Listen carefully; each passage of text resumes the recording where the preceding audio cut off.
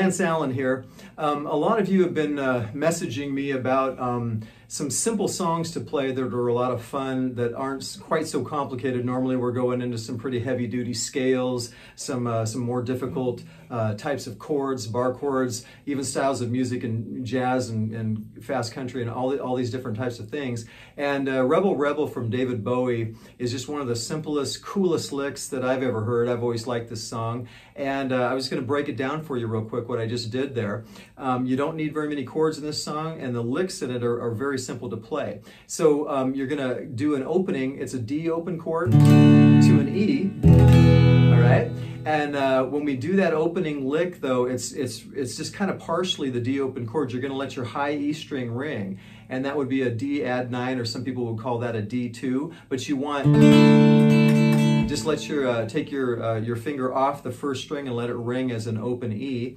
Okay, so then after I'm going to hit my 4-string open D like this, and then my high E, right?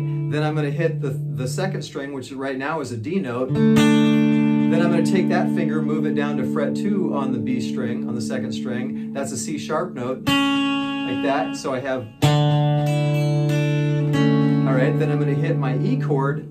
Then I'm going to bring my pinky up and take it, or put it on fret 2, which on the B string, on the second string, there's a C sharp note. Then back to the B. Then I'm going to hit string 3, then 4, and then my open string again.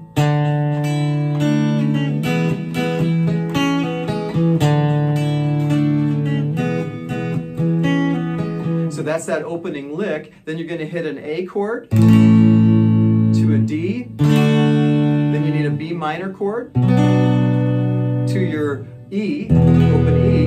And then you're going to take your E string and just kind of hammer on a G note at the 3rd fret on that 6th string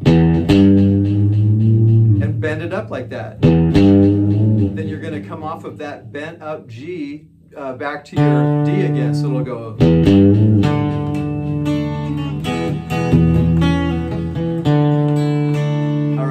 So hopefully you'll enjoy playing this song and get those little riffs down, and then play along with the recording and have fun with it. All right, we'll see you next time.